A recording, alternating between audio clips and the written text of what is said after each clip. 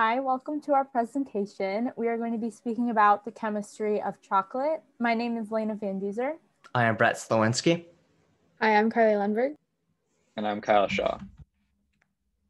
All right, so before we talk about chocolate in detail, first what we want to do is define our subject matter at hand of what chocolate actually is. And so we have a few questions that we can ask in order to narrow down the subject matter. And those questions are, first, what shape does it take? Can it be rectangular? Can it be round, spherical? Or it can have like any other unique shape, such as being a heart or a Hershey's Kiss. Does it have any specific texture? Can it be smooth? Can it be crunchy like a Nestle Crunch bar? Or can it be chewy like a Milky Way? Are there any specific ingredients involved in making chocolate? Can peanuts be used? Or when discussing fruits, can fruits also be considered a type of chocolate if they're covered in chocolate? And also we can ask, are there multiple types of chocolate? Is there a difference between white chocolate, dark chocolate, and milk chocolate? And I guess the final question we can ask is, can chocolate be all of these things? And I guess the answer to that question is yes.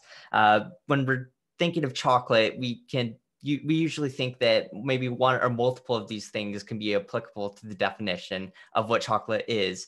And so it's kind of funny that when we try to narrow it down, we just showcased how much variety of chocolate or what can be considered chocolate.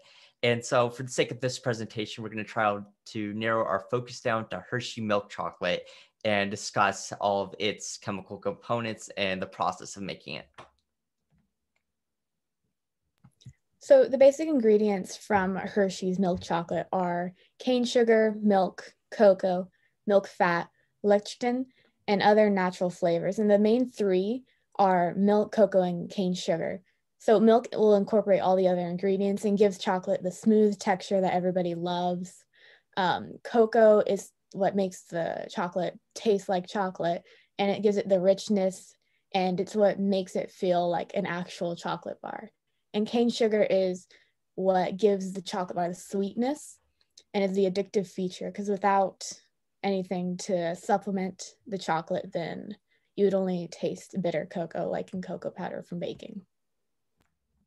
Onto the chemical components of chocolate, there's a lot, over 300 different chemicals, in fact, with caffeine being, I guess, one of the well-known chemicals, though it's used in very small amounts.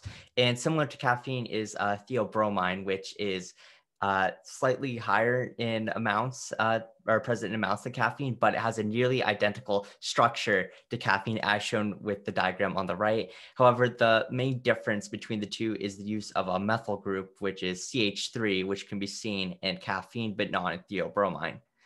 Besides these two chemicals, there's also anandamide, which blocks pain and depression and is naturally produced by our brains.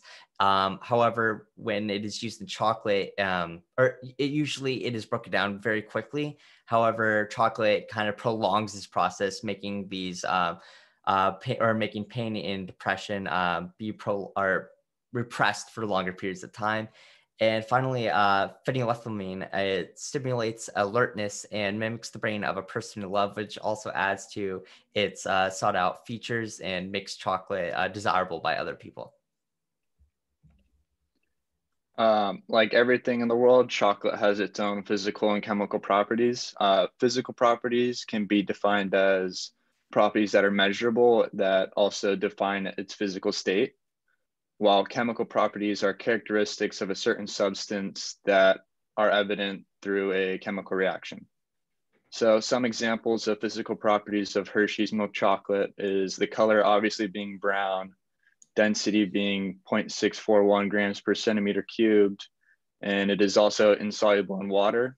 For chemical properties, define reactivity, it's easier to break it down into its smaller components. So like stated in the last slide, theobromine is one of those small components, and theobromine is also sensitive to light and forms salts when combined with weak bases because it has properties of a weak acid. Chocolate is also chemically stable and combustible. The typical phase forms that we find chocolate in are solid or liquid, and depending on what you put into them or what temperature they're held at, they can be either of these. its melting point is 86 or anywhere between 86 and 90 degrees Fahrenheit. And this is why when it's held in your palm of your hand, it typically melts, or if it melts in your mouth, because your body temperature is around 98.6 degrees Fahrenheit, and which led to the M&M slogan of melt in your mouth, not in your hand. Now let's take a closer look into the manufacturing process of creating chocolate. So first, after the cocoa beans are harvested, it is fermented, which I will be discussing in the next slide, and then dried. After this, the cocoa beans are cleaned and roasted, and then they undergo winnowing, which is a process that separates the cocoa nibs, the part of the pod that we actually eat, from the shell and the pulp. Next, the cocoa nibs are ground and pressed into cocoa chocolate liquor. From this point, you can take that liquor in two different directions. We can either press the liquor to extract cocoa butter and then grind it further to make cocoa powder. And then second, we can keep the liquor as a liquid and mix it with cocoa butter, milk, sugar, additional flavor, etc. To be then tempered. The tempering process is where the chocolate is cooled at different temperatures to produce the many properties it has, such as being able to break apart from a bar. The tempered chocolate can then be molded into bars or other forms, or we can choose to keep it as a liquid and use it in the enrobing process to coat products such as fruits and other candies. Now to discuss more in detail about the chemical process of fermentation, which is an essential part of the flavor development of chocolate, and it helps determine its final acidity. Fermentation occurs under high heat and humidity and consists of two main phases. In the first phase, the anaerobic phase, yeast and bacteria break down compounds in the pulp of the cocoa pod. The yeast breaks down the sugars to produce carbon dioxide and ethanol. The bacteria break down carbs, sugars, and citric acid to produce primarily lactic acid, which increases the overall pH of the solution. In the second phase, the aerobic phase, the more bacteria oxidize the ethanol and acids to produce acetic acid, which is then broken down into carbon dioxide and oxygen.